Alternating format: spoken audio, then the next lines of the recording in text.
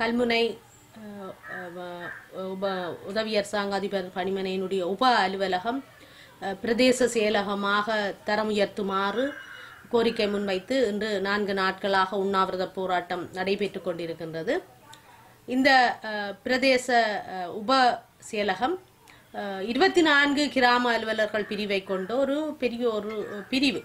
இந்த பிரிவில் பிரதேச செயலகமாக்குவதற்கான சகல தகுதிகளையும் கொண்டிருக்கின்ற நிலையில் இந்த பிரதேச செயலகமாக தரம் உயர்த்துவதற்கு அரசாங்கம் தாமதித்த வண்ணம் இருக்கிறது. இது பல நாள் பிரச்சனை.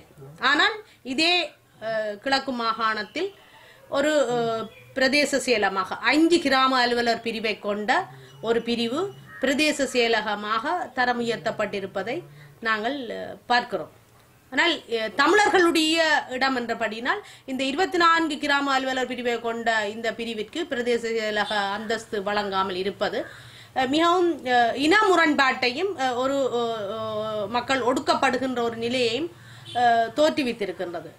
தமிழ் தேசிய கூட்டமைப்பினர் ஐக்கிய தேசிய கட்சிக்கான முழு ஆதரவை வழங்கி அந்தஸ்தில்லாத அமைச்சர்களாக இருக்கின்ற பொழுது இந்த சிறிய பிரச்சனை இது ஒரு பாரதூரமான பிரச்சனையாக இல்லை.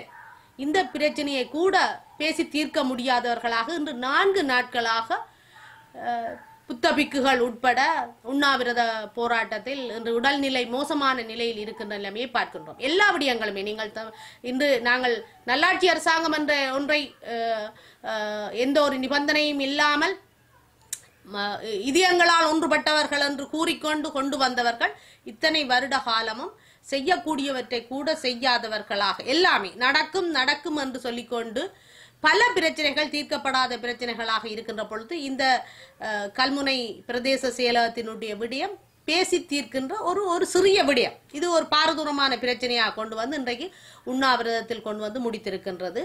உடல்நிலை மோசமான நிலையில் இருக்கின்ற பொழுது இன்னும் முடிவு எட்டவில்லை. காலையில் செய்திகளை பார்க்கின்றோம். இதற்கு நாட்டினுடைய பிரதமர் இந்த தரம் உயர்த்தி தருவதாக வாக்குறுதி அளித்ததாக தமிழ் தேசிய கூட்டமைப்பு சில பாராளுமன்ற உறுப்பினர்களுக்கு தெரிவித்ததாக இவ்வாறான பல உத்தரவாதங்களை அவர் வழங்கியிருந்த போதிலும் கூட இன்று வரை நிறைவேற்றப்படாத ஒரு நிலைமைதான் இருக்கின்றது. இது மட்டுமல்ல, இன்று நீங்கள் பார்த்தால் இனப்பிரச்சனைக்கான தீர்வு திட்டம் இதை நாங்கள் எப்போ கூறியிருந்தோம். ஏனென்றால் இந்த தீர்வு அவர்கள் யாரும் எங்களுக்கு எதையும் தரப்போவது இல்லை. நாங்கள் அடிபட்டு கூட பெற முடியாமல் இருக்கின்ற அந்த சூழலுக்குள் ஏதோ இது தாங்கள் கொண்டு வந்து தந்து விடுவோம் என்று பேசினார்கள். ஆனால் இன்றைக்கு தமிழ் தேசிய கூட்டமைப்பினுடைய பாராளுமன்ற உறுப்பினர் சுமந்திரன் அவர்கள் சொல்கின்றார், இன்னும் நாங்கள் நம்பிக்கை இழக்கவில்லை, இனப்பிரச்சனைக்கான தீர்வு வந்துவிடும் என்று. இன்னும் ஒரு தமிழ் தேசிய கூட்டமைப்பினுடைய பாராளுமன்ற உறுப்பினர் சிவமோகன் அவர்கள் கூறுகின்றார்கள், இனப்பிரச்சனை தீர்வு கிடைக்காது. அப்ப என்ன நடக்கப் போகின்றது? ஏன் மக்களை உண்மையை சொல்லாமல் ஏன் மக்களை தொடர்ந்து ஏமாற்றியபடி இருக்கின்றார்கள்? இந்த காணாமல் போனவர்கள் விடயம், நில ஆக்கிரமிப்பு, அரசியல் கைதிகளுடைய விடுதலை, சகல விடயங்களுமே நாங்கள் இந்த இனப்பிரச்சனை தீர்வின் ஊடாக தீர்க்கப்படும் என்றுதான் நாங்கள் பார்த்து கொண்டிருக்கின்றோம். ஆனால் இனப்பிரச்சனைக்கான தீர்வை முன்வைத்துத்தான் இந்த நல்லாட்சி அரசாங்கத்தை கொண்டு வந்தார்கள். இத்தனை வருடங்கள் கடந்தும் இந்த இனப்பிரச்சனைக்கான தீர்வின் ஒரு வரியை தன்னும் எழுத முடியாதவர்களாக தான் இருக்கின்றார்கள். எனவே இன்று நான் பல பத்திரிகைகளில் பார்த்திருந்தேன். என்று ஒரு பாராளுமன்ற உறுப்பினர் கூறுகின்றார், படுக்கை அறை வரை நில ஆக்கிரமிப்பு வந்து விட்டதாக தெரிவிக்கின்றார். இந்த விடயங்களில் நான் கேட்கின்ற ஒரு கேள்வி, இன்று ஐக்கிய தேசிய கட்சி அரசாங்கத்திற்கு முழுமையான நிபந்தனையற்ற ஆதரவை கொடுத்திருக்கிற தமிழ் தேசிய கூட்டமைப்பு, ஐக்கிய தேசிய கட்சி உறுப்பினர்கள் தான் முழுமையான அமைச்சு பதவிகளை வகித்துக் கொண்டிருக்கின்றார்கள். சகல அமைச்சுக்களுமே அவர்கள் தான் அங்கத்துவம் வகிக்கின்றார்கள். எனவே இந்த துறை சார்ந்த வன இலாகா பிடிக்கிறது என்றால் வன பிரிவுக்குரிய அமைச்சர் எங்கே? தொல்லியல் திணைக்களம் போகிறாங்க, தொல்லியல் திணைக்களத்துக்குரிய அமைச்சர் எங்கே? இவர்கள் முண்டு கொடுத்து காப்பாற்றி வைத்திருக்கின்ற ஐக்கிய தேசிய கட்சி அரசாங்கத்தினுடைய அமைச்சர்கள் ஏன் இவர்களுடன் பேச முடியாதவர்களாக, அங்கு பேச முடியாதவர்களாக, ஊடகங்களுக்கு மட்டுமே தகவல்களை கூறுபவர்களாக இருக்கின்றார்கள்? அவ்வாறெனில் இந்த ஆதரவு எதற்காக வழங்கி கொண்டிருக்கின்றார்கள்? இன்றைக்கு வரையிலாக ஆக்கிரமிக்கின்றது, தொல்லியலாக, இதைத்தான் நாங்கள் மாகாண சபையிலும் இருந்த பொழுதும் பேசினோம்.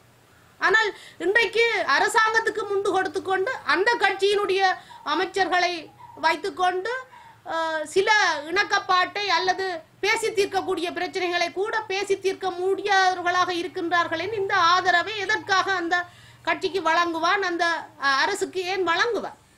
எனவே எங்களுடைய தமிழ் மக்களுடைய பிரச்சனைகளை தீர்ப்பதற்கு இதய சுத்தியுடன் எங்களுடைய மக்களுடைய பிரச்சனைகளை தீர்க்க முன்வர வேண்டும். இன்றைக்கு நிறைய பார்த்தோம் என்றால், இன்றைக்கு அடுத்த சரிந்து போயிருந்த தங்களுடைய வாக்கு வங்கியை சீர் செய்வதற்கான சமுர்த்தி வேலை திட்டத்தையும் கம்பரெலியா உதவி திட்டத்தையும் கொண்டு வருகின்றார்கள். இன்றைக்கு வீதிகளை தேடிக்கொண்டிருக்கின்றார்கள். எந்த வீதியை நாங்கள் போடலாம், எந்த வீதி விடுபட்டு இருக்கின்றது, வாக்கு வங்கிக்கான வேலை திட்டத்தை முன்னெடுப்பதற்கு வீதிகளை தேடி அலைந்து கொண்டிருக்கின்ற நிலைமையைத்தான் நாங்கள் பார்க்கிறோம். ஆனால் பசி பட்டினியுடன் வாழுகின்ற மக்கள் தங்களுடைய சுய பொருளாதாரத்தில் வாழ முடியாதவர்களாக இருக்கின்றார்கள்.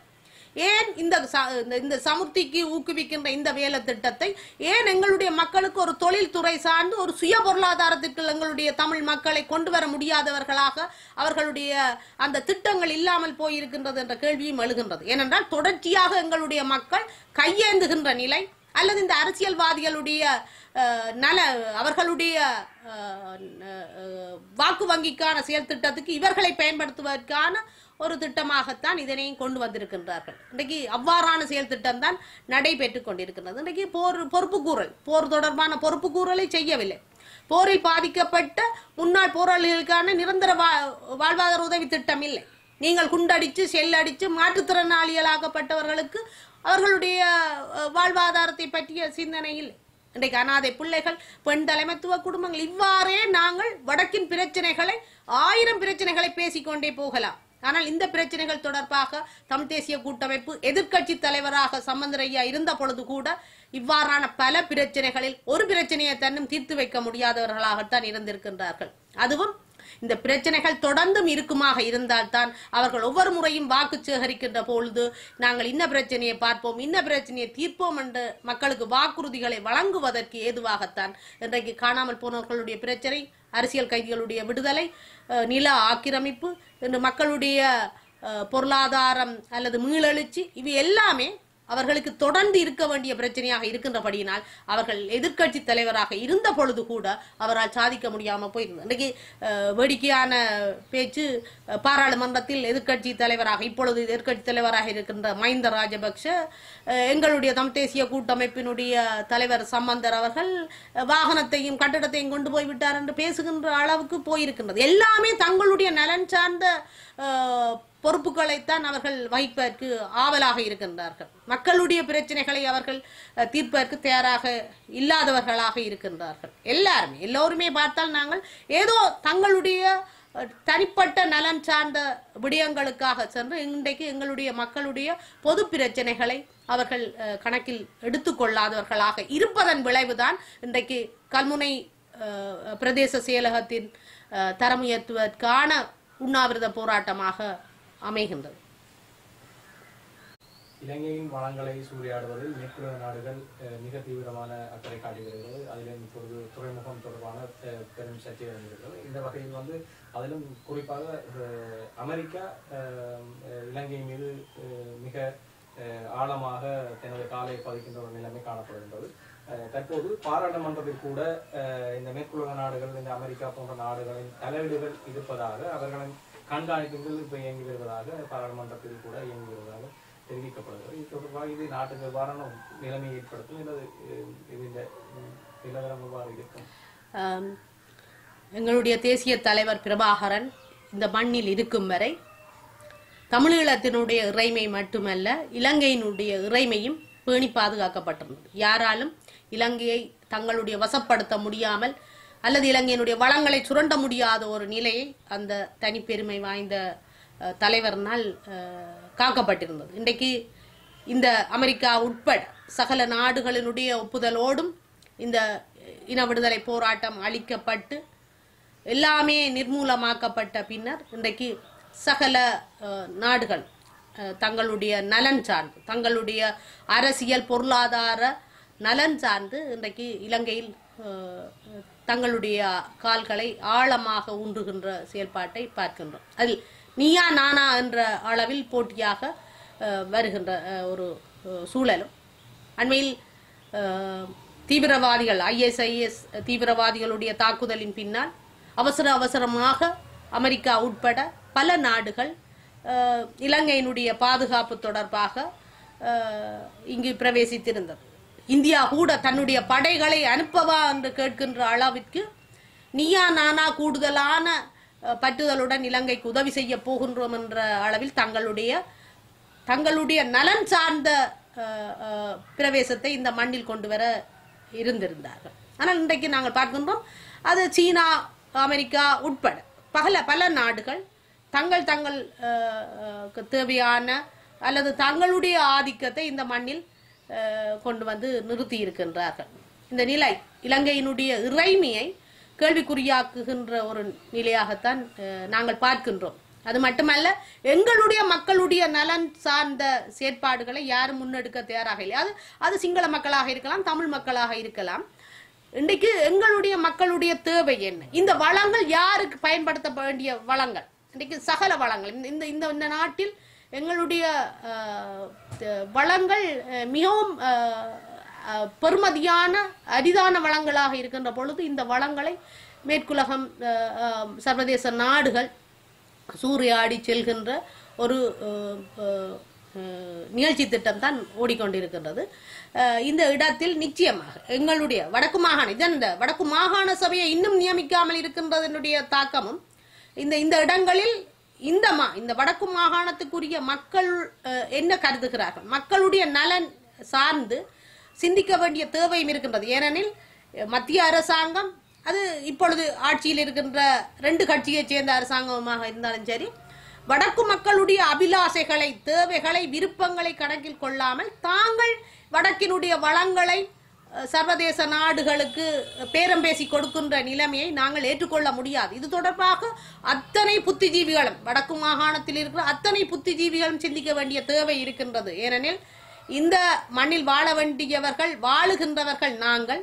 எங்களுடைய மக்களுக்கு பாதிப்பில்லாத, பக்க விளைவுகளை ஏற்படுத்தாத வளங்கள் எவ்வாறு பயன்படுத்துவது அல்லது இந்த வளங்களை நாங்கள் எவ்வாறு அதனை பயன்படுத்தி நாங்கள் பொருளாதாரத்தில் மேல்நிலையை அடையலாம் என்று சிந்திக்க வேண்டும். வெறுமனே சர்வதேச நாடுகள் இங்கு பல இலக்குகள் டார்கெட் பண்ணப்பட்டிருக்க நிறைய இடங்கள் இன்ன வேலை திட்டத்துக்கு முன்னெடுக்கப்படுகின்றது. இந்த போரின் பின்னரான எங்களுடைய நிலை, இந்த எங்களுடைய மக்களுடைய சிவில் அமைப்புகளுடைய பலம் போதாமையினால் இன்றைக்கு அரசு சார்பற்ற நிறுவனங்கள் என்ற போர்வையில் பல நிறுவனங்கள் இங்கு களமிறக்கப்பட்டு எங்களுடைய மக்களுடைய மனங்களை மாற்றுகின்ற செயற்பாடும் அதே போல இவ்வாறான ஒரு பொருளாதார சுரண்டலுக்குள் நாங்கள் தள்ளப்படுகின்ற நிலையும் ஏற்பட்டிருக்க. நிச்சயமாக இந்த விடயங்களை கொண்டு செல்ல வேண்டியவர்களாக அரசியல்வாதிகள் இப்பொழுது அவர்கள் தங்களுடைய கடமையை இங்கு ஆற்றுவதில்லை.